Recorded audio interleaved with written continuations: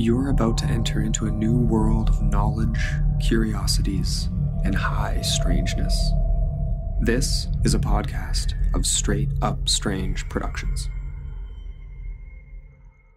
You're listening to Mysteries and Monsters. I'm your host, Paul Bestall.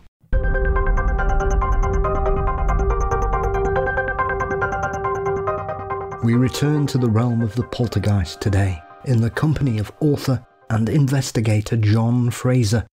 As a member of the Society for Psychical Research, ASSAP, and also a former vice chair of the Ghost Club, John has been involved in the investigation and collation of numerous accounts, hauntings, poltergeists and strange things all across the United Kingdom and beyond. John's most recent book, Poltergeist, A New Investigation into Destructive Haunting, is one of my favourite released on this topic in the last few years, and I highly recommend it. John and I discuss some numerous and notorious hauntings from the United Kingdom and beyond in our discussion, as we ponder what are poltergeists and some of the most famous cases the UK has had to offer. Don't forget, you can support Mysteries and Monsters by signing up at patreon.com/mysteriesandmonsters. $4 a month gets you ad-free episodes, guaranteed early releases, bonus content, and more. You can also click the link in the show notes as usual. Mysteries and Monsters is on all social media platforms. Please subscribe to the Mysteries and Monsters channel on YouTube, and you can also visit mysteriesandmonsters.com for news, episodes, and Mysteries and Monsters merchandise. Thank you as always to Dean Bestall for his marvellous artwork. The show is produced by Brennan Storr of the Ghost Story Guys, and Mysteries and Monsters is delighted to be a part of the Straight Up Strange network.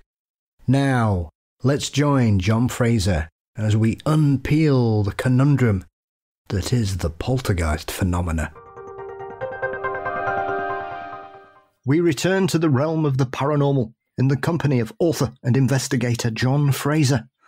With a long supernatural CV, John was formerly the vice chair of the Ghost Club and is currently on the council of the Society of Psychical Research. John, I am delighted to welcome you to Mysteries and Monsters. It's a pleasure to be here, Paul.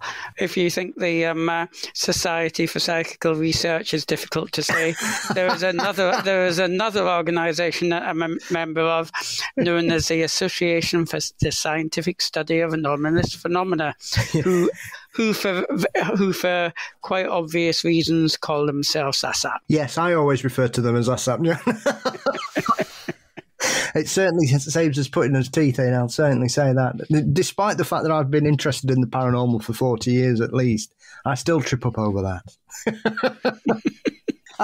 John, you're someone whose work I've got to know over the last sort of decade or so, through your work in writing articles for the Fortean Times and other interviews you've done with other online presences and shows over the years, as well as your marvellous book that came out a couple of years ago, Poltergeist, A New Investigation into Destructive Haunting. How on earth did you fall into this field of passion in the supernatural, John? Because you're one of those people I should be very jealous, really, that you had the wonderful honour of meeting Peter Underwood, which is one of my paranormal heroes. Yes, I'm still a member of the Ghost Club, and other members kind of joke that I think I'm the only person still around that got signed up by Peter Underwood in the days when it was probably not a good idea, but it was by invite only. Mm. It's actually slightly long. I'll give you the abridged version, but quite interesting story of how I did get involved. I mean, like most of us, of a certain age at least, I don't know if you're of that certain age or not, but I was brought up in Peter Underwood books and others, a chap called Anthony D. Hipsley Cox. I was absolutely fascinated as a teenager that having watched horror films and what have you, that people actually took the paranormal seriously. Up until then, I just thought it was something you made films about to sort of scare teenagers in the dark. And so basically I read all the books, and And as soon as I was able, I went out to try and join these august organisations. I actually probably joined ASSAP first when I was probably about 17 or 18. So that must have been at least 10 years ago. But the Ghost Club was a funny one, because when I'd been reading all these ghost books, I was particularly interested in hauntings that felt like hauntings, places where if you were trapped for the night in, rather than your average haunted supermarket, which whilst for research purposes is probably equally valid, probably just doesn't give you the same sense of romance. So I actually, when I was in Scotland for a political youth conference, believe it or not, I actually took the opportunity to keep driving up to a place called Sandwood Bay, which is a remote beach at least 3 miles from the nearest road, where there is a cottage supposed to be haunted by a sailor. And just for the heck of it, I decided to spend the night all alone there by myself with camera. And I'm not quite sure what I was expecting to find. But Sandwood Bay is surrounded by shifting sands and peat bogs. So, once you're there, you are truly there for the night. You probably couldn't get home, especially as I left my torch in the restaurant. So I spent the night there, initially a little bit jumpy, actually tried to burn a copy of an Elliot O'Donnell book in the fireplace just for a bit of light. That probably reflects my thoughts on Elliot O'Donnell as well. Maybe talk about that a little bit more later. And some interesting non-phenomena, which kind of educated me in how you can sort of perceive things. Shifting white mounds on the top of the hills, which turned out to be sheep, and the reflection of a light, which was actually the Cape Wrath lighthouse. And when you realised it was coming quite consistently, you kind of relaxed. And I spent actually an amazing night there. Right in the very tip of Scotland.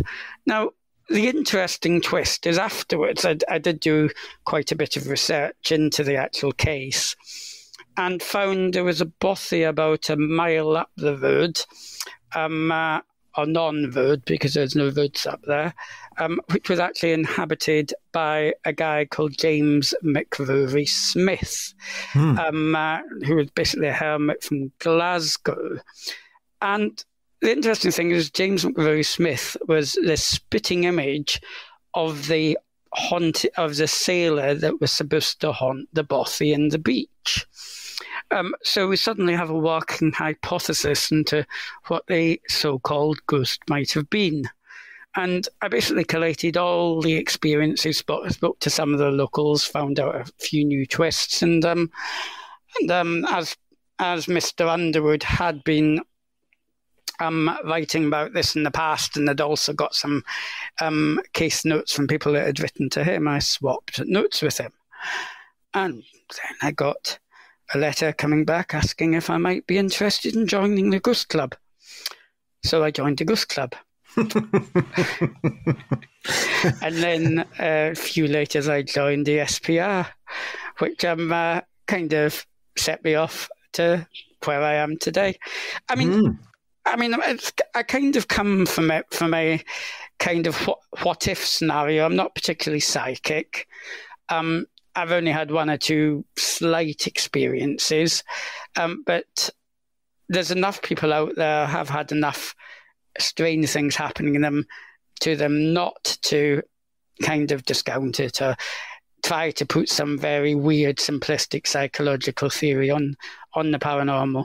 So I kind of I'm fascinated by the possibility, but without going there from any particular belief-led system of investigation. I know, as you mentioned there, Elliot O'Donnell is notorious, to say the least, John, and I kind of know exactly where you're going with this in a moment. But Do you think, as Peter Underwood fell into this trap occasionally with some of his books, I know there are some other well-held historical collections of paranormal events from certain areas of the UK where on investigation, a lot of them are friend of a friend stories, they're myths, folklore, they're legends.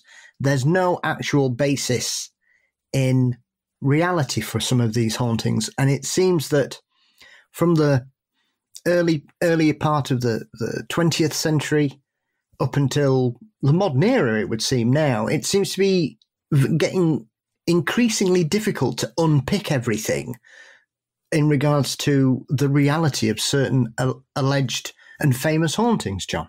Oh, I totally agree. I mean, I certainly wouldn't put Peter in the same light as Elliot O'Donnell, who seemed to...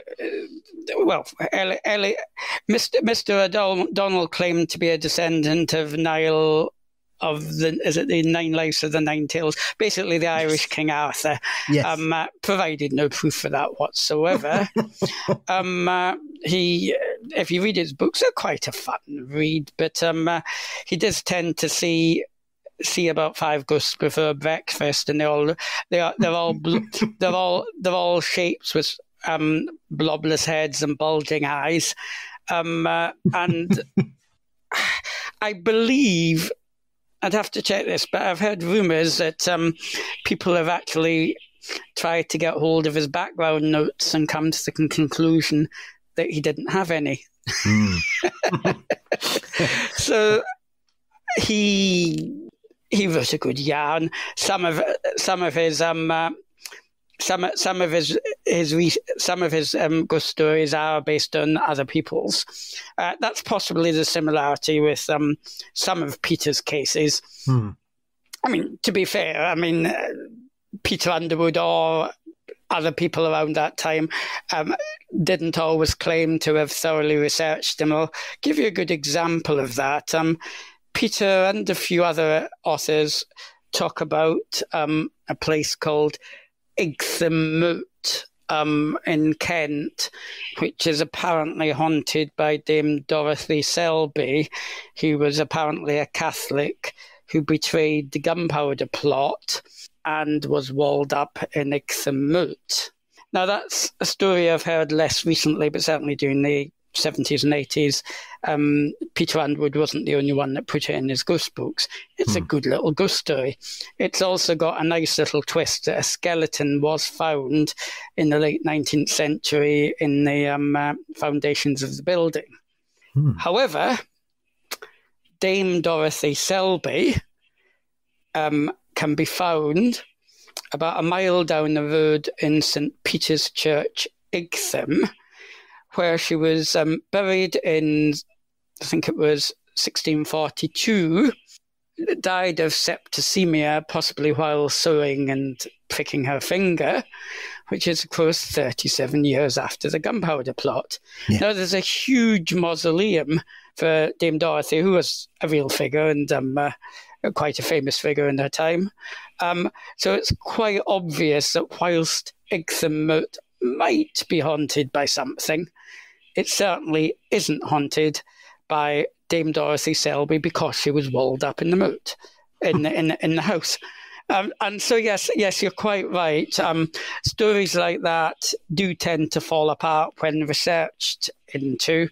Sometimes stories stand up a little better. The Sandwood Bay one I was talking about, most of the original sources go back to a local folklorist who actually went around interviewing people, so has first-hand interviewed evidence, but nevertheless didn't necessarily look at it critically. For example, one of the main witnesses of the Sandwood Bay sailor was a chap called Sandy Gunn, who apparently never washed and was also famous for seeing a mermaid.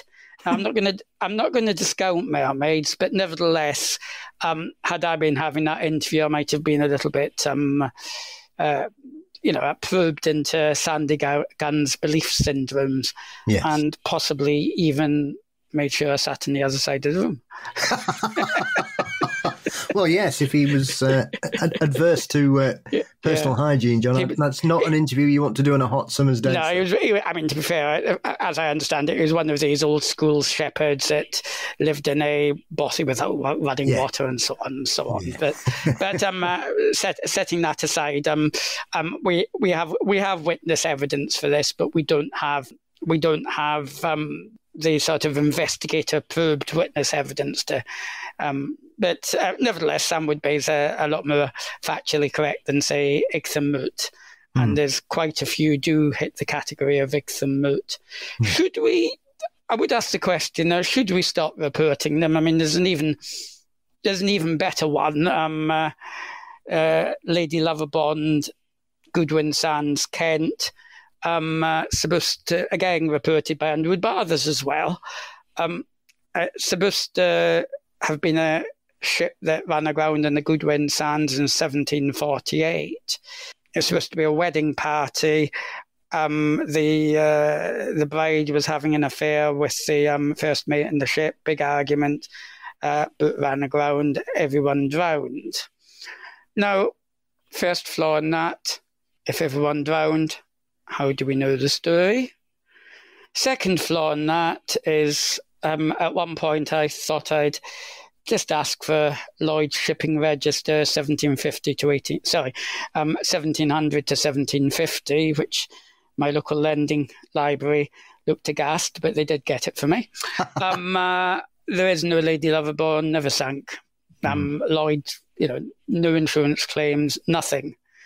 However, if I'm still around, I am going to be there. I nearly went there in 1998, but I couldn't for some reason. Apparently, 300 ghost hunters from all over the world packed out, Dealing, Kent, which is the closest town, and rented boats to go out and have a look for it. And if I'm still around in 2048, I'm definitely going to do the same. Sometimes it's fun to explore the romance as a subject as well. So there's no reason these stories shouldn't be told, but maybe they should be told with a little public health warning at the bottom. Yes. Well, I know as we've mentioned him a couple of times, O'Donnell. Now, correct me if I'm wrong here. Probably most people will be aware indirectly of O'Donnell for one particular haunting, which is notorious because it essentially never happened, which is Berkeley Square. John, was that O'Donnell that promoted that particular strand, that he basically had one version of it and by the end of his career the story had completely changed? From my recollection of Berkeley Square, O'Donnell wrote about it but didn't primarily invent it. I was doing a little bit of research of these non-ghost stories for my latest book, which we'll maybe mention later. But funnily enough, I had a quick look into Berkeley Square. Berkeley Square is a lovely place. Anyone who's been up there, posh end of Mayfair, it was in Victorian times, apart from one house, which was owned by somebody who didn't maintain it. I think rarely lived in it, and it got horrendously overgrown. And I think various stories actually started from the Penny Dreadfuls, which included soldiers spending the night there, throwing themselves out and getting impaled on the railings. I think O'Donnell simply regurgitated that, either knowingly or unknowingly. I don't think he was the sole cause of Berkeley Square. Again, I think at one point it nearly had the most haunted house in England tag, but yes. It was just based, as I understand it, on a very creepy looking house and a bit of chit chat from the upper classes, which got its way into the Penny Dreadfuls. Do you look at as someone whose paranormal career has straddled several decades, John, do you look at how we've kind of gone through this sort of entertainment prism in regards to the paranormal being covered on television? Because I know in your book that came out a couple of years ago that I mentioned, you mentioned somebody I used to absolutely love watching every time he was on television throughout the 80s and 90s, which was Tony Cornell, because I found him a very balanced and methodical investigator. And primarily, he was very good at debunking a lot of cases, but also debunking a lot of skeptical arguments in regards to such things as poltergeist phenomenon. Do you think that we miss that kind of studious investigator being out there, that we've gone to this more sort of extreme entertainment version of it, which has a very loose grasp on the word investigation? Well, certainly we miss them on TV. I mean, I'd say the last journalistic, albeit with a light touch, but serious journalistic program was probably Lionel Farnsworth's in the late 1990s.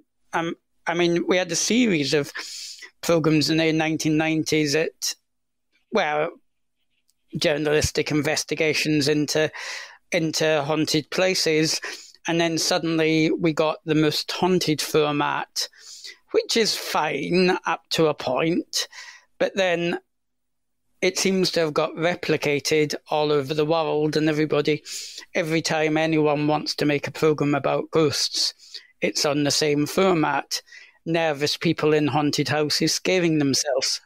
And, I mean, I've got no problems with any one of those programs per se, so long as they don't fake phenomena, which is another matter.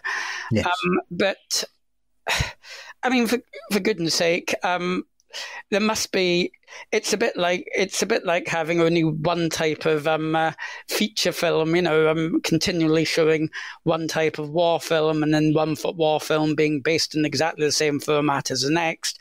I mean, I think if we had a serious journalistic program presented in an entertaining way, I think it would do incredibly well. But we have yet to find a TV producer this side of the 21st century to take it on.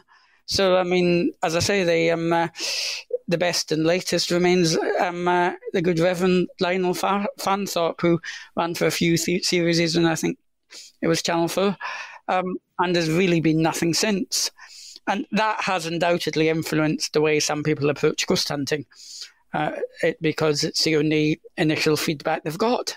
Yeah, I think it's difficult for a lot of people, I think, making their first steps into investigating ghosts or hauntings these days, John, because they're expected to turn up with some kind of arsenal in a specially designed case. Whereas, you know, I've spoken to paranormal investigators. I know some people who will not go anywhere near any of these latest and modern gadgets, John, because to their mind, a lot of these ghost hunting devices that you can buy are designed to give you a result. They don't actually search for anything. They're just, if you leave them running long enough, it will pick up something, and then you can leave it running, and it will once again do the same thing over and over again. With your experience, are you someone that goes with the sort of old school camera torch, pen and paper, or something to jot down notes these days, or have you sort of branched out and used things that may be of use in that? I know one of the bits in your book when you were talking about some of these instruments that people use that made me chuckle was people saying that you needed a Geiger counter, and basically said if you were somewhere where a Geiger counter started going off, you wouldn't be investigating that place much longer. Yes, that's true. That was one chap in America that wrote a ghost hunting book, and it was probably slightly flippant of me, actually, to be honest. The point. One first point, actually. I'm trying to remember what he called it. Yes. We've both got a lot of respect for Tony Cornell. Mr. Cornell was actually the first person to probably bring a sophisticated ghost hunting gadget to the frame of investigations. It was something that that in a low-tech way, because we're talking about the 1970s, 80s, tried to measure all kinds of things. It was actually known as SPIDER, and I think the SPR still, at least one of the council members of the SPR still has it. It was probably a little bit sensitive in that I believe there were things that could trigger it off that would make it a little bit unreliable, but I think it was only used a few times. But nevertheless, the principle was correct. So long as we realise we are trying to look for atmospheric changes and trying to find a correlation with unexplained events, we are not trying to find something that detects a ghost. I mean, for example, a Geiger counter, there could actually be a working theory, I don't know of it, where ghosts tend to be more prevalent in areas of high radiation. If you believe there was a possibility of such a theory and took a Geiger counter into every investigation you went into and you found a correlation over a period, so long as it wasn't a dangerous correlation, you might be onto something. But I think what I was saying is you can kind of randomize your equipment a little bit. I don't know of any correlation with that type of radioactivity, but there certainly is an arguable correlation between electromagnetism and hauntings. One of my colleagues in the SBR, Mr. Parsons, has done quite a lot of research into this, and I think had a case in Wales, confidential case, so it's just known as a case in the farmhouse in Wales, where some poltergeist activity was taking place, and the particular room of the house where it was most prevalent was found to have very dangerous electrical wiring and very, very high EMF recordings, obviously. Same place was also found to be on a geological fault, which again is interesting. There's a number of cases that do seem to be on geological faults. So I do not disagree at all with taking things that measure the environment, so long as you're aware that you are only measuring the environment. Simplest one's a thermometer. That obviously measures the environment. Temperature, working hypothesis, so maybe temperature drops, cold spots. With ghosts, you're perfectly entitled to take it. Likewise, EMFs and, to be honest, whatever theory you're trying to test, so long as you're aware that you are only testing a theory, you're not detecting a ghost. You get things like spirit boxes as well, which I must admit I'm not an expert in, but I think might be designed to pick up random radio waves, so I'm not quite sure where that's getting us. Obviously, if you were using a spirit box and you asked a question and you got a coherent answer and that was repeatable, it might turn out to be an interesting tool, but I don't know of any or many examples of that. If any of your listeners do, feel free to send me an email or Twitter or whatever. Would you say it's kind of wrapped up in a similar phenomenon as EVP? Because it's one of those things, I think, over recent years, that seems to be something that fell away completely from a lot of paranormal investigations, John. I remember a lot of people in the 80s and 90s would use EVP quite a lot. It's something that very rarely seems to get mentioned, though I am aware that it seems that some people have sort of started to embrace it again, as though they're going backwards to get a more sort of solid footing in it. Have you sort of had any experiences with that, or any of your colleagues in the SPR or the Ghost Club? Was that anything that you guys gave any validity to, or do you just think it's too easy to fake something like that? I doubt many EVP. We've been sent quite a few EVPs, especially through the SPR.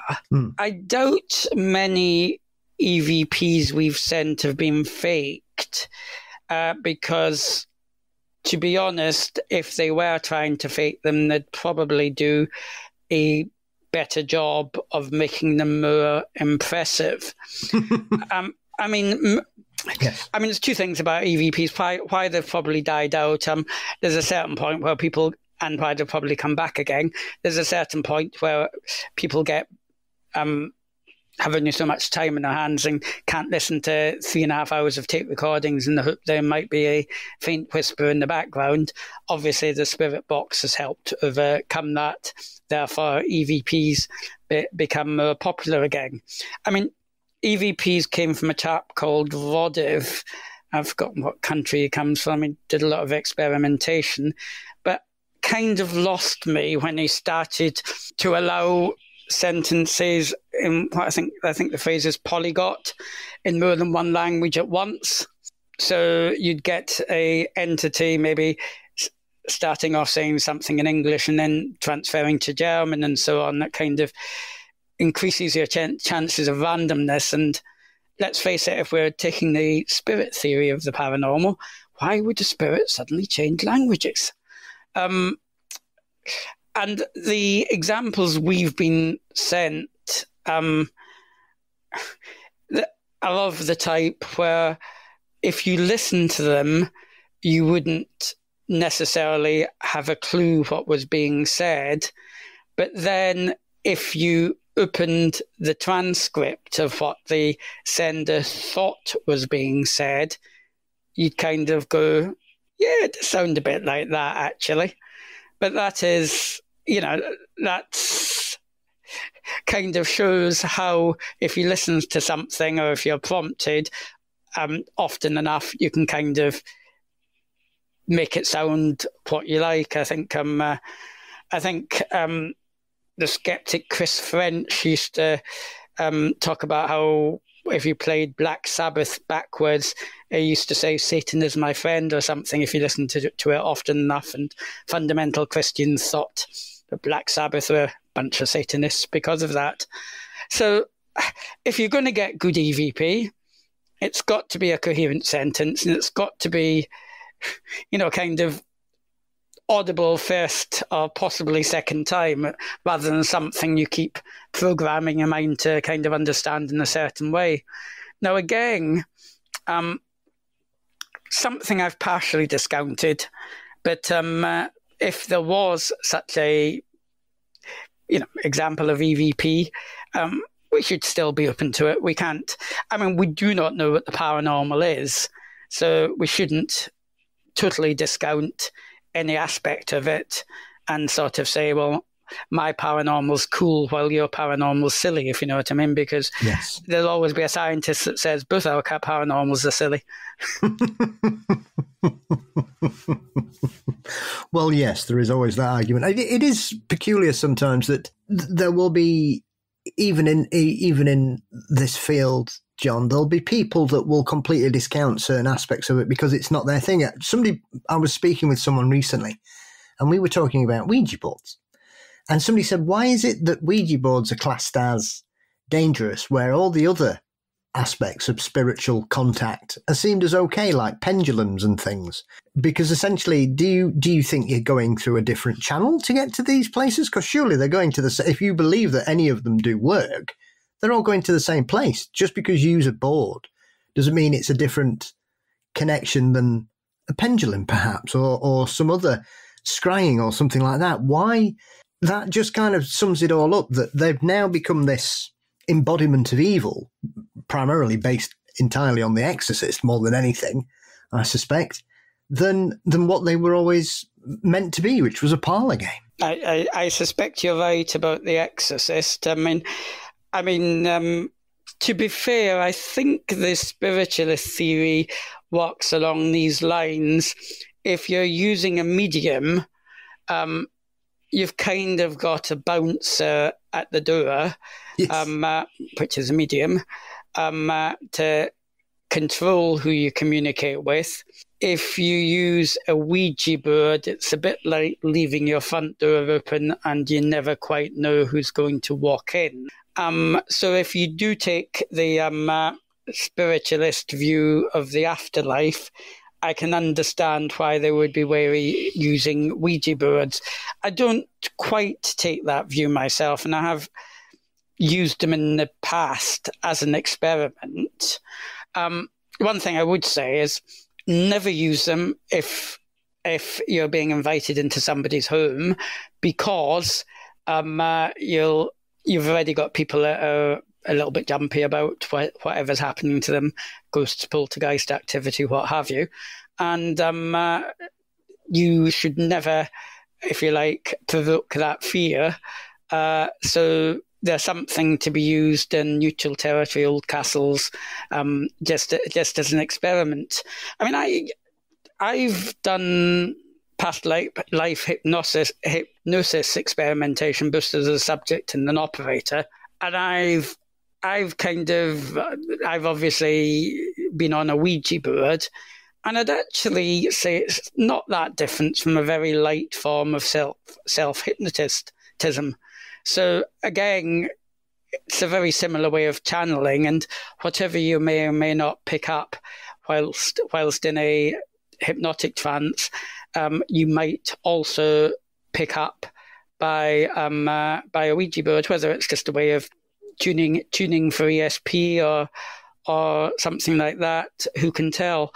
But if you are taking the spiritualist afterlife hypothesis, I can understand why people who are following that hypothesis should be wary.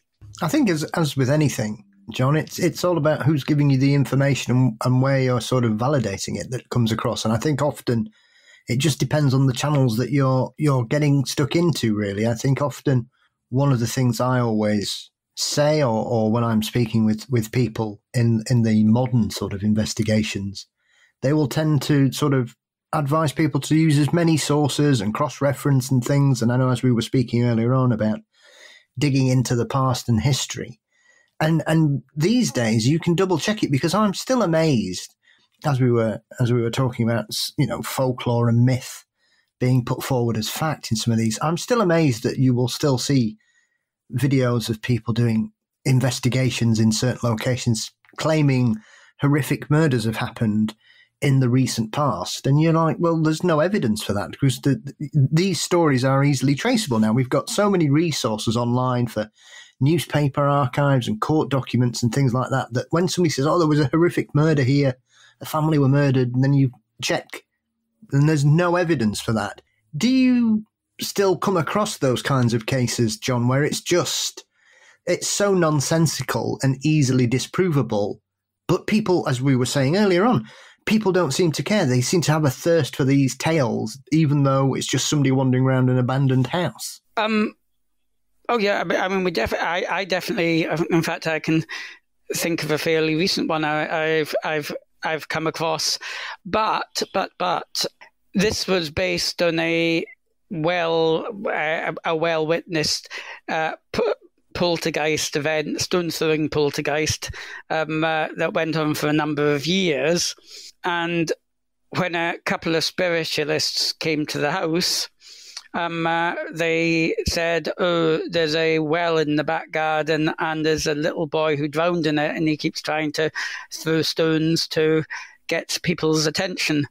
No hidden well was ever found, etc., etc. I mean, it kind of reminded me of one of my colleagues, Barry Colvin, investigated a case in Andover where there was definite poltergeist activity. But when a couple of spiritualists were brought in, this was because somebody was buried in the cellar. Some elements of spiritualists do seem to revert back to the old Fox sisters tale of somebody being buried in the cellar, which, for your listeners who aren't aware of it, the Fox sisters basically were the catalyst for spiritualism, and and may or may not have had psychic powers. That's debatable. But one of the stories was a peddler was buried in the cellar, and ever since then, there's numerous people buried in cellars. But these are in perfectly, in inverted commas, real, well authenticated cases. It just seems to provide confusion when you sometimes bring some spiritualists in. I think there might, as there is under hypnotism, funnily enough, be a desire to please and subconsciously come up with these stories.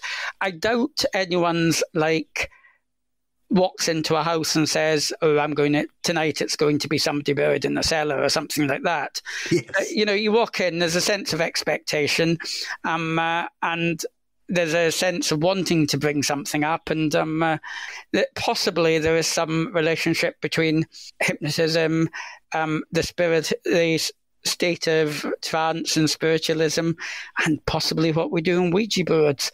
I mean, possibly there's a lot more interconnection between the paranormal than we think. I know with your book as well, John, you've mentioned previously that for you it was kind of an addition or a sort of sequel that you could perhaps suggest to Colin Wilson's incredible book on Poltergeist, another author and researcher that I have a massive amount of time for, and another person who was a very interesting character with a wide variety of interests, and one of those authors you look back and you just wonder how on earth were they so prolific. So was Colin's work the catalyst in regards to your second book, Poltergeist, John, or was it something that you were just wanting to sort of make the connection? Because it's easily one of the best books written on that particular subject. Now, first of all, I love reading Colin Wilson. I mean, I spent most of my sixth form reading The Occult, which is about 770 Yes. pages, which probably explains my A-level grades. I think of Wilson. I mean, he's done a bit of paranormal research. He's mainly what I'd call an applied philosopher, and he'd probably agree with me if he was still around. I really loved the Poltergeist book.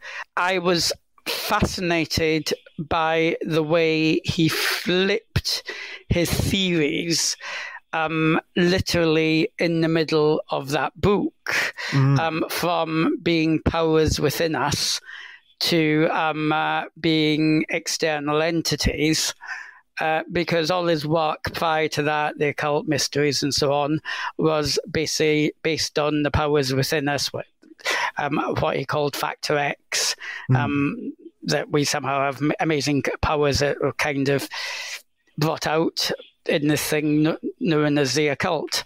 And he suddenly changed halfway through the book. So as I was revisiting the case which flipped him, the Black Monk of Pontefract, yes, I thought I'd make the connection with his book. It was it's definitely not a sequel. It's in my own style, which I would, if I had to make a comparison, I'd say Colin Wilson light. I chuck a bit of philosophy in, but I also chuck a little bit of amusing turn of phrase as well. But it was probably that connection and the fact that I probably disagreed with him flipping his theories that made me make the connection in the title, and spend a good part of a chapter explaining why I thought Colin Wilson was right to begin with and wrong, at least in that stage of his thought. Yes, yeah. I mean, obviously, it's one of our most famous, being a Yorkshireman, John, it's one of our most famous hauntings, and includes some of my favourite amusing moments. If we are led to believe everything that happened in that particular case happened, then there are some wonderfully terrifying but amusing instances that occurred. And this is the thing about certain poltergeist cases, that some of them seem to be very similar, but also extremely different. Obviously, we couldn't talk about Poltergeist without mentioning Enfield at all. But when you compare it to perhaps Pontefract, you've got, a couple of the key ingredients: family tension, pubescent children, maybe some kind of family stress underlying everything. And yet, if you put the cases side by side, some of the things that happened in Enfield certainly didn't happen at Pontefract, and vice versa. I mean, one of my favourite portions of Pontefract is the dancing glove incident. So, which we never got anything like that. And often, certain poltergeist cases, that kind of thing doesn't happen very often. So, I suppose, John, when you're trying to look at how things have gone, when you were releasing your book, was it a case of not wanting to go back to too many of these particular cases that had been covered in such in depth? Because, as you say, your book covers several famous cases and some not so well known, whereas we've tended to move away from this kind of overview of the poltergeist to focus on a particular case in the modern era. Yeah, I mean, most books are certainly written about one particular case. What I was trying to do in the book is look for correlations. I mean, you do get these wonderful one-off incidents that, in some ways, couldn't fit any paranormal theory very well, apart from the fact they apparently happened. You've got your dancing glove in Pontefract. You've got the gas fire, I believe, being lifted out of its fittings in Enfield. Yeah. Which are amazing things that are very, very difficult to categorize. But in most poltergeist cases, you do have, at least you've got enough of the similar factors, pools of water, things being thrown around, and so on, to make you think we are talking about one phenomena rather than sort of lots of different ones. It's also quite interesting. There's very few poltergeist cases where you have any meaningful spiritual communication. They do seem to be, not very intelligent. Black Monk of Pontefract, it's the only reason it was called a Black Monk is a very spurious connection that a gentleman called Tom Cuniff thought he had researched that made a gallows close to where the council house is, which is very, very disputable, and possibly had a monk being hung there. Again, very, very disputable. The only phenomenological, that's as bad as saying the SPR, connection is that towards the end of the phenomena, they started to see a hooded figure. Now, bearing in mind there was a leprosy hospital just down the road, if there was a past life entity, I'd say it's far more likely to be a figure in a dressing gown that was suffering from some appalling disease. There was no monk connection. There was no monk communication. There was nothing saying I am a monk or anything like that. It's just we like to put our little pigeonholes in these things. Likewise with Enfield, you've got there was a gentleman, an elderly gentleman that died in the house that may have been possessing one of the young girls. However, again, I will quote my friendly skeptic Chris French. If the gentleman Bill was indeed possessing the girl, why was he so interested in talking about periods? Because a lot of this ghostly talk in a gruff voice was asking questions about menstruation. Yeah. So, I mean, why would an old man be interested? Well, it takes all sorts, John. Indeed it does. I suppose as well, when you're collating your book, was it one of those situations often when you've got such a love and a experience in this particular field, John, was it harder to decide which cases not to look at, or did you kind of think, well, there's some I have to sort of pay homage to, as it were, as well as covering some cases, like you say, that the Cage, the Witch's Prison in St. Osyth, is one of those that I think, unless you've got a real interest in the paranormal, especially in the UK, most people wouldn't have been aware of that particular haunting. Well, it's a fairly new case, but to be fair, Haunted Magazine had it in its top 5 for a couple of years and a few years back. Mm. I mean, it was included because I had investigated it thoroughly. I mean, to be honest, I wrote the book when I looked at the piles of material, both second-hand and first-hand, that I had, and I thought, I've probably got enough for a book here. So it kind of... the material kind of selected itself, and I thought I would write a book to try to make sense of the material I had. So it wasn't it was in some ways self-selecting, and it makes no claims to be exhaustive. And I kind of noticed at the end that I missed out the South, very famous case, the South Shields poltergeist. Yes. Very well investigated by Darren Ritson. Mm-hmm. But that was just my area of expertise of just one particular case I've never looked into in the sort of depth that I would want to write about and have any direct opinions of. But no, in some ways it was self-selected and based on the knowledge I had at that date and the particular cases I'd investigated. As I had spent a long time probably more researching the Cage than investigating it, I thought that would have to be the one that I dedicated a chapter to, in the same way as Colin Wilson dedicated a chapter to the Black Monk of Pontefract. So for anybody who's not aware of it, John, can you give us a brief synopsis about what was supposed to be going on at this particular location? Because it's one of those where often when we hear people who have lived with these things or lived through these things, sometimes I think we're amazed at how resilient they are. There is this kind of cliche that, well, if things are that bad, why don't you just move? As if people have got thousands of pounds at their disposal to just up and leave at any given moment, John. Yeah, well, this one's clearly in the public domain. I mean, so we can talk about the owners and the witnesses. Vanessa Mitchell bought the Cage early 2000s. She, single lady at the time, obviously had the funds to buy a house.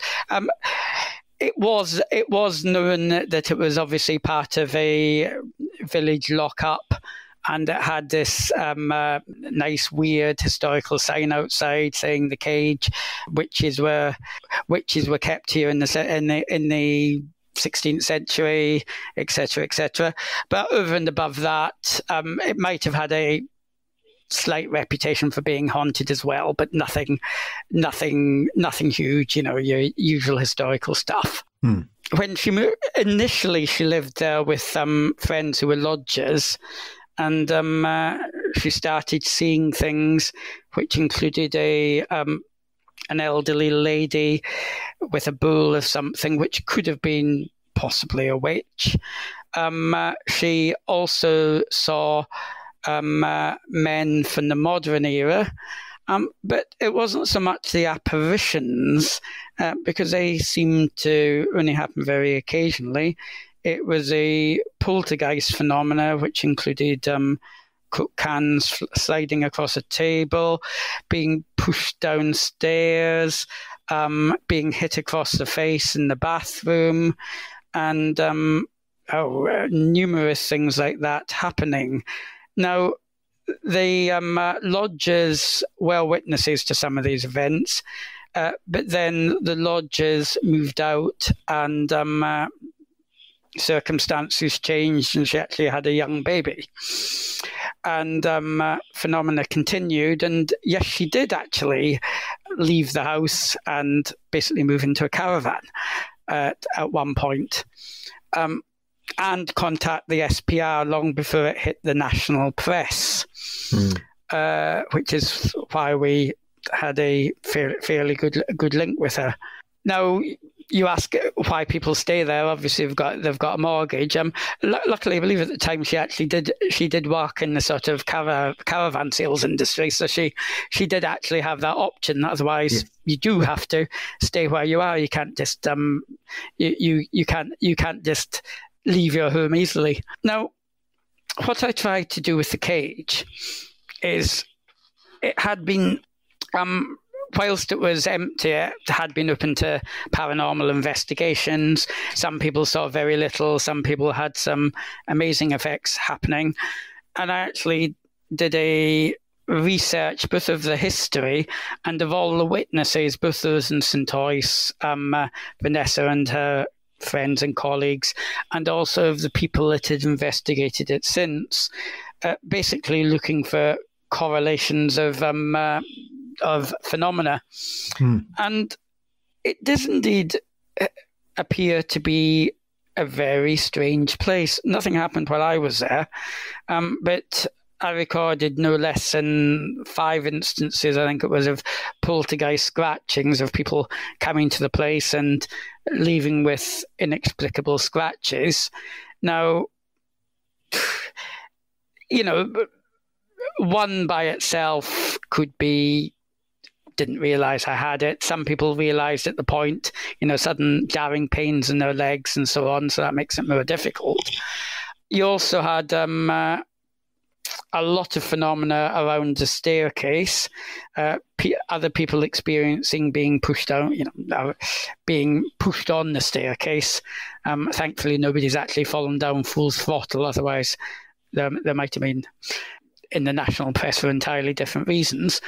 And the other interesting factor is, now I know when people investigate a haunted house, they obviously have a heightened sense of expectation, but there was probably about 4 or 5 cases of people literally breaking down and fleeing the house. Now, that's above average for your average haunted place.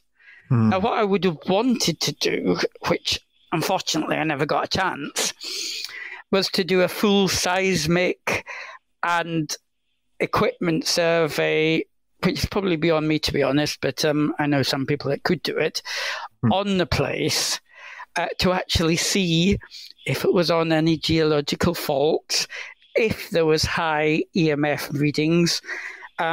For goodness sake, might as well even try the Geiger counter if anyone had something handy.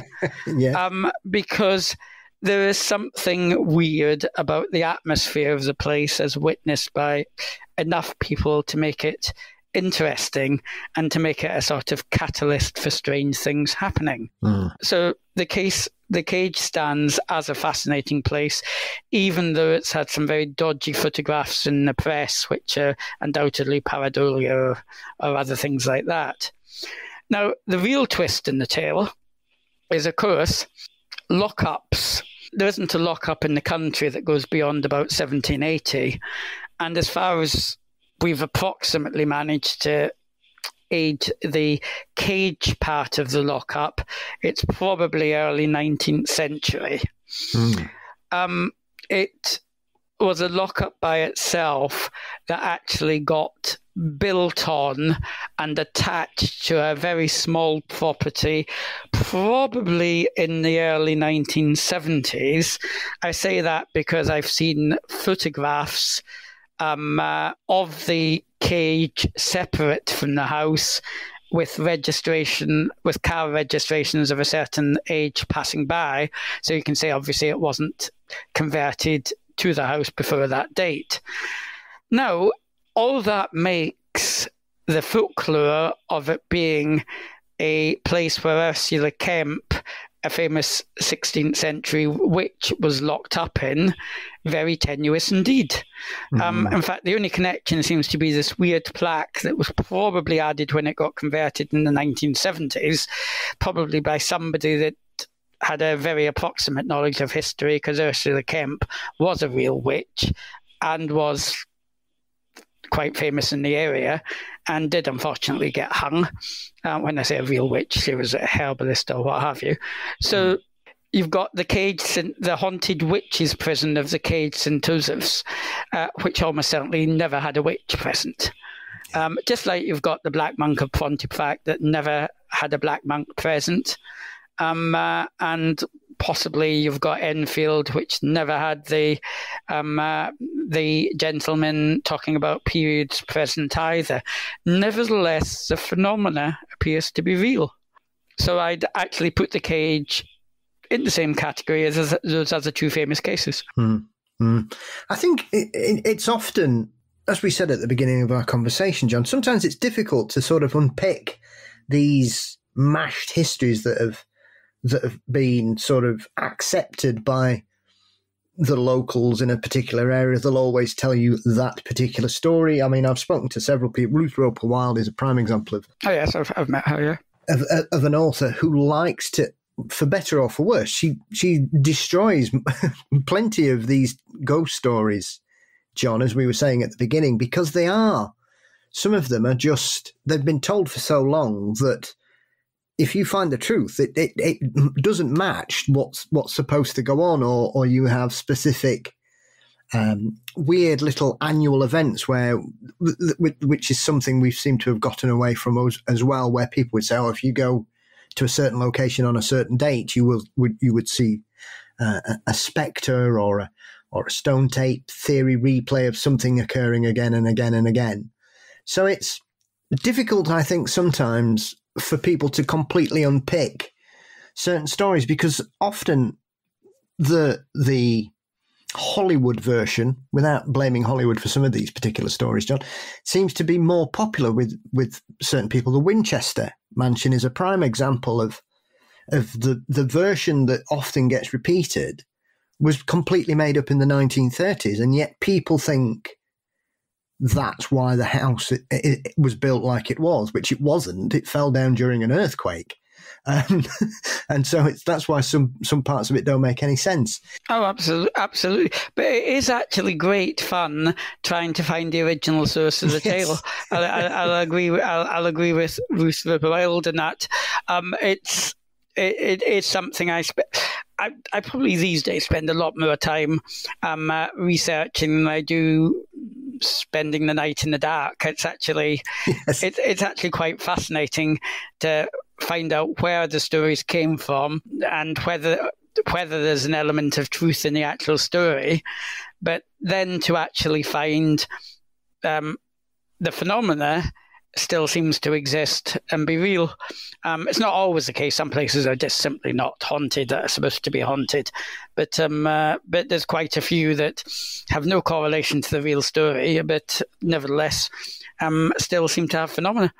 I think before I ask you about your future projects, John, and obviously you've alluded to a new book coming down the line in the near future, I can't really talk about Poltergeist without touching on one of my favourites, which I have no idea if this event has any basis in reality. But when it comes to infamous cases, a talking mongoose is usually at the top of the list, John. Because I have a love of poltergeists and also of people who have encounters with animal spirits or people see the ghosts of departed pets or things like that. For me, it's my perfect storm of weird phenomenon. Do you think that Geff or Jeff, depending on how you want to pronounce it, is one of those weird stories that is just too strange to be true? Or because it's just full of such wonderful little oddities that, as we've said a couple of times, even if it's not true, it is a remarkably amusing and interesting case. I would say Geff or Jeff, mongoose or weasel, because he started off as a weasel. Yes.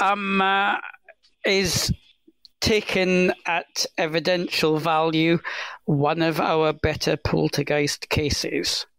Now, Harry Price got a lot of flack for investigating a talking mongoose. Quick aside, lots of famous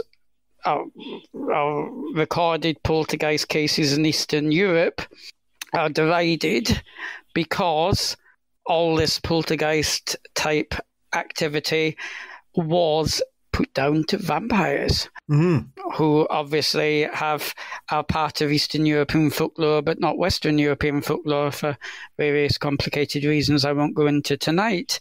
Yes. Now, should we, because they are portrayed as a vampire, even though the vampire tends to make howling noises through pots and pans, and so on and so on. That's a recorded case in Greece from memory where that happened. Should we discount them, or is that just the way the people express them? I mean, for goodness sake, we've got a black monk in the 1950s council house up in Pontefract, which we seem to take quite seriously. So why are we deriding poor old Geff? I mean, Geff was a entity that threw things around, made things move from place to place, had tiny footsteps from memory, and made strange noises and occasionally audibly communicated.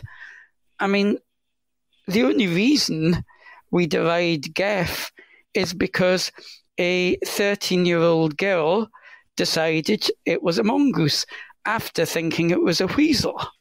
Now, was Geff a mongoose? Of course he wasn't.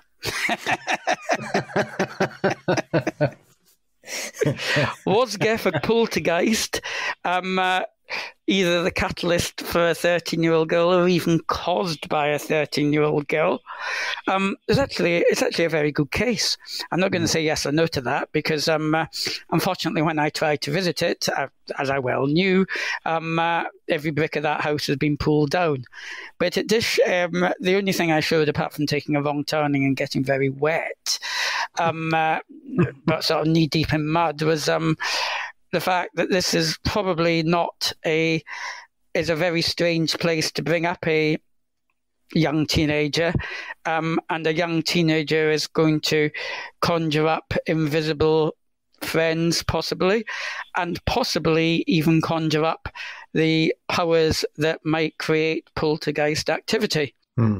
So I love Geff. Yes, I'm a great fan of Geff, and I would deride anyone that would say something is too paranormal to be investigated, because, as I said before, there is always a scientist that would say that your paranormal is too silly to be investigated in the first place. Yes. I also think, as you probably gathered, that we name our ghosts to fit to fit a simple narrative.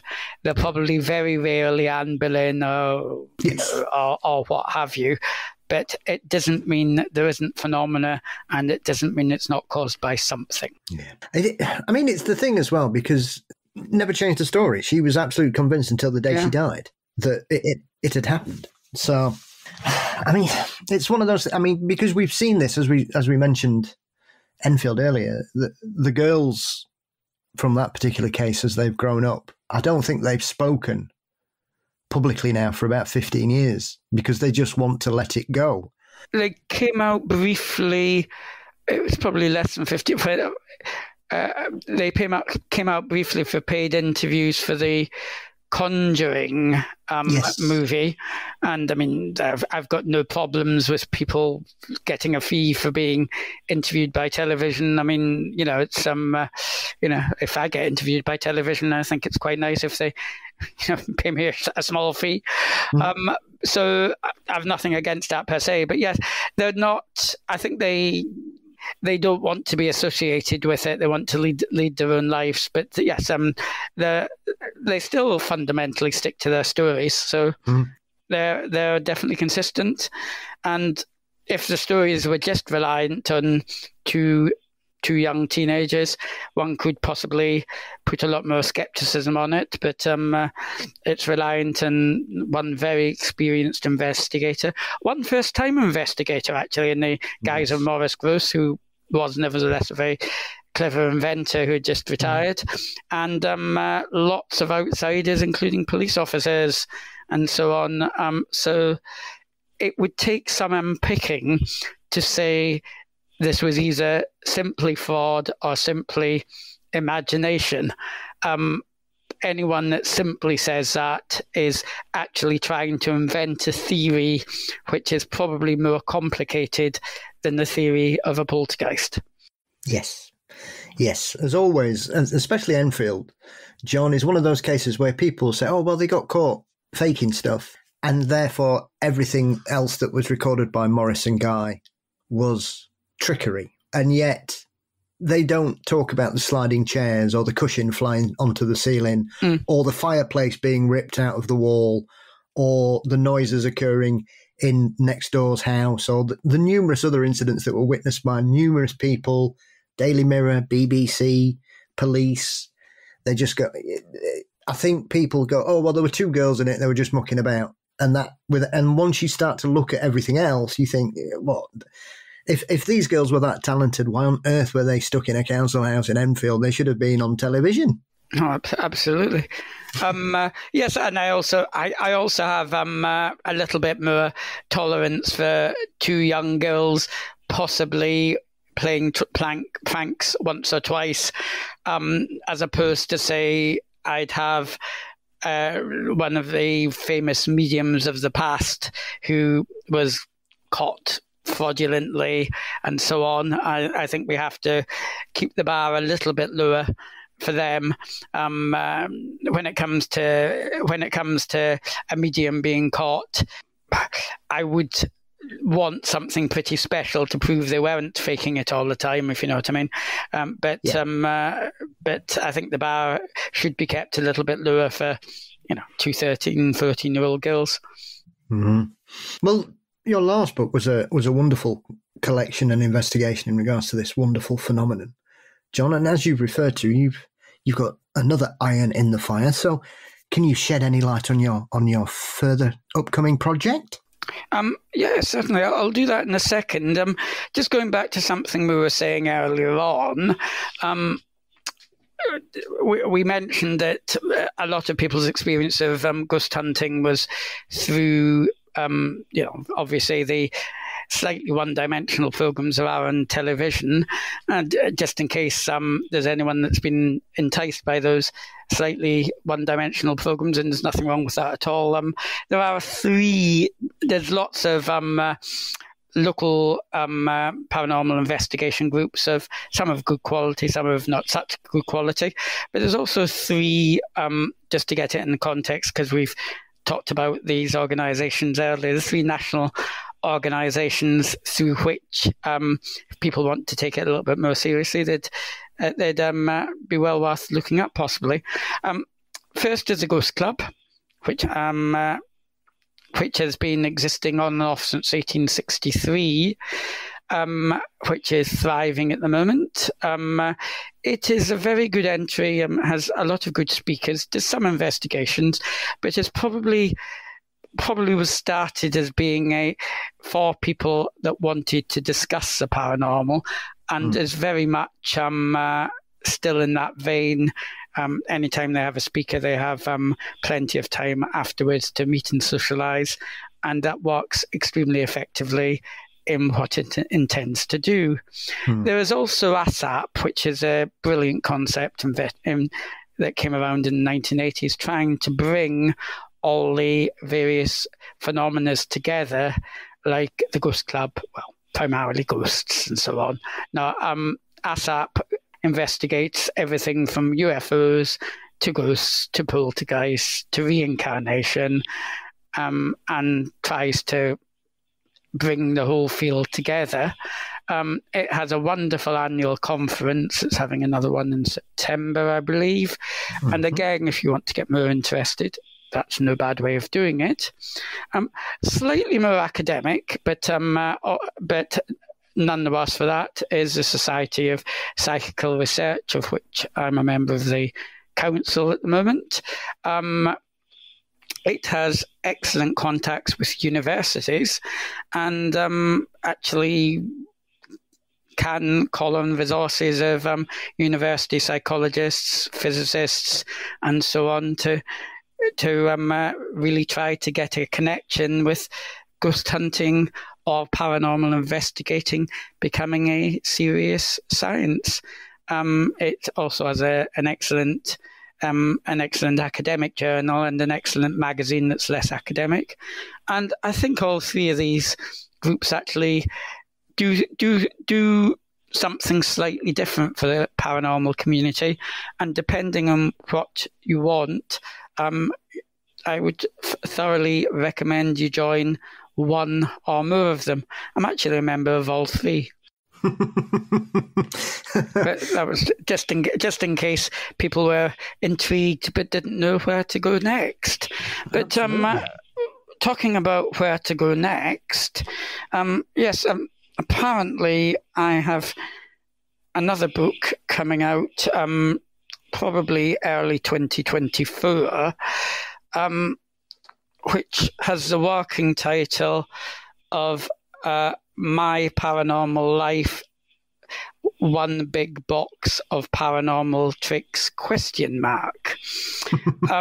Now, the first part of the reason it's got quite a long lead time is this is actually a fascinating series, which is being devised by John Hunt Publishing, which under the 6-book imprint, which will not just include my paranormal life, but include the paranormal life of various other people.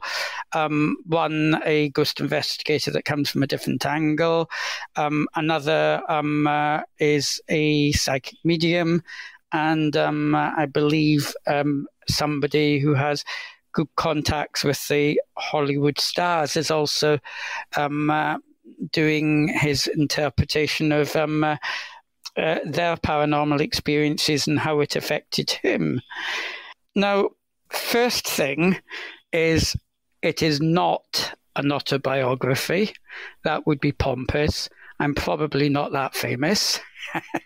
And it's not something one would care to, I would care to indulge in. It's more a kind of meditation of what the paranormal means to me, my possible overall theory of what it all means, and how I got there during X number of years of investigating, with quite a lot of fun along the way. It's called One Big Box of Paranormal Tricks because possibly, just possibly, I'm thinking I've been hinting at connections between hypnotism, past life regression, spiritualist experiences, Ouija boards, poltergeists, and what have you. I'm kind of wondering to myself whether there is just kind of one paranormal power that we express in different ways, be it through, there's all the cultural differences. Some people would describe it as vampires. Some people would describe it as mongooses, and so on. And it's kind of a amusing, hopefully an interesting short book as to how I get there. And it's only a hypothesis. And the interesting experiences I had over the years that kind of gradually brought me to that conclusion. So that's, well, as a project, that's done. It's just obviously because it's a series of books. We're just waiting for the whole series to be complete so we can have a launch of more than one title at a time. But I'd look out for that. Even if mine doesn't interest you, I'm sure one of the other ones will. Over and above that, I'm still active on the Spontaneous Cases Committee of the Society for Psychical Research, and I'm I hope in the near future to get a very interesting case to follow up on. Yes. Well, I was going to ask you about that before I let you go, because obviously I think when I've spoken to some people, there seems to be this perception these days, John, rightly or wrongly, that poltergeist cases don't happen anymore, or we don't have any great hauntings, because I think, once again, people's opinions or views on the subject have been skewed by entertainment television over the last 20 years. But clearly they are still going on.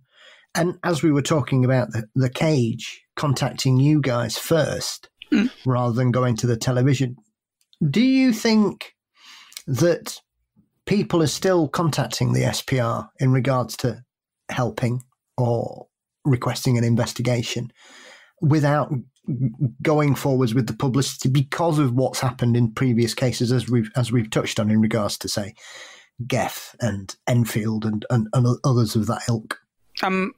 Well, first of all, what is the similarity between the cage, the Enfield case, Vburl Rectory, and, for that matter, Geff?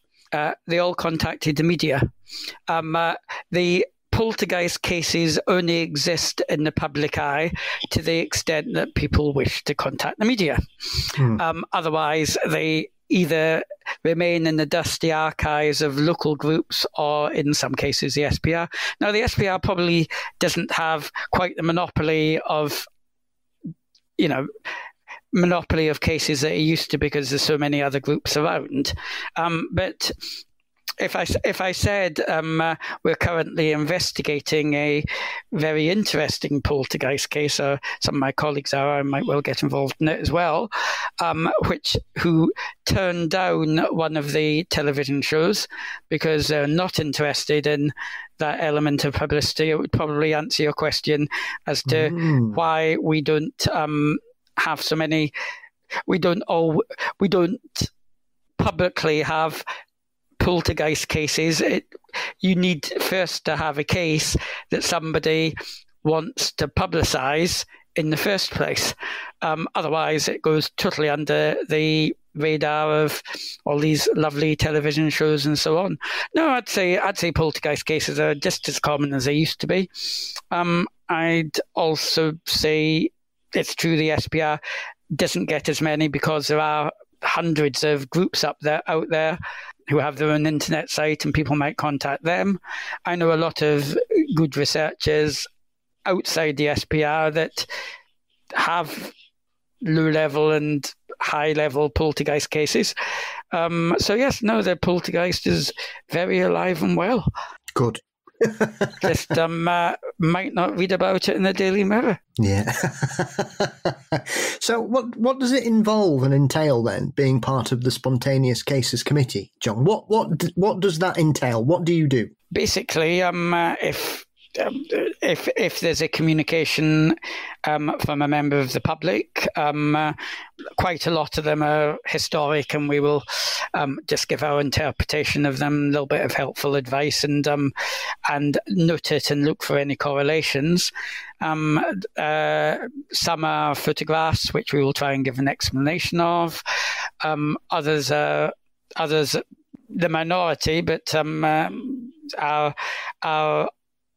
ongoing cases in which we will try and send out if we can, a couple of people to try to investigate further and make sense of what's going on. And it's probably about I think we've got about 12 members at the moment, and we would also use as other people as and when required within the SPR. All cases are treated as anonymous unless explicitly told otherwise. And so if we did make any reports, it would be Mr. X in town Y having this, that and that, which isn't very good for reading, but is essential because the needs of the people who are having the happenings need to come first, even over and above the investigation side of it. I'll give you a quick example, actually. very old Ghost Club investigation I did probably about 20 years ago. We had a haunted council flat. Single mother again, who was basically getting pushed around by a poltergeist. We actually, after investigating it for a while, helped her approach the council, along with her member of parliament, got some very grand-looking Ghost Club founded 1863 notepaper out, and wrote a letter to the council saying, whatever the truth of the matter, we are convinced that this lady believes in her experiences and therefore would do much better in a different council flat. Now, she'd actually been upgraded from a 1-bedroom to a 2-bedroom, so this wasn't what she was after, if you know what I mean. She'd already got her council flat that she wanted. But believe it or not, I don't know if it was our MP or us, but we actually got her transferred. End of case. We can't. It would have been unprofessional to kind of send a letter. Have you been seeing the poltergeist? Funnily enough, in the research we did, the previous tenant had seen some very strange things. We got a lot of witness testimony from the neighbours. But obviously, you don't do that because it might scare somebody, and that's not what the primarily investigate. Primarily, we would love to find a place to investigate personally, but from an ethical point of view, the needs of the person who is having the phenomenon needs to come first. And the best way I've ever encapsulated that was doing our small bit to get this lady transferred. Yeah, it was a equally very similar 2-bedroom flat. No advantage to her in the accommodation, but very big advantage to her in peace of mind. Win-win for everybody then, John. Win-win for everybody. Apart from maybe the next tenants. Well, but we'll never know. Yeah, well, there is always that. Yes, intriguing. Makes you wonder. Just whenever you might get that next call, you go, oh no, not again. Oh. Well, John, it's been a real pleasure speaking with you finally after admiring your work for a while. So where can everybody find your books, and have you any online presences they can find and follow you on? Books-wise, Amazon, Poltergeist, John Fraser.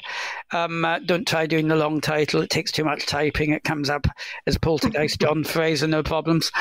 I do not have a website per se. I can be contacted via the SPR. I'm quite happy to share my Twitter if anyone wanted to contact me via Twitter if they have anything interesting or have anything interesting to add to the debate. All I would say is anyone that says they know what paranormal phenomena is doing it from a purely belief-led basis. I have my own theories, but I'm more than happy to have them, probed and discussed, and if it comes to that, proved wrong.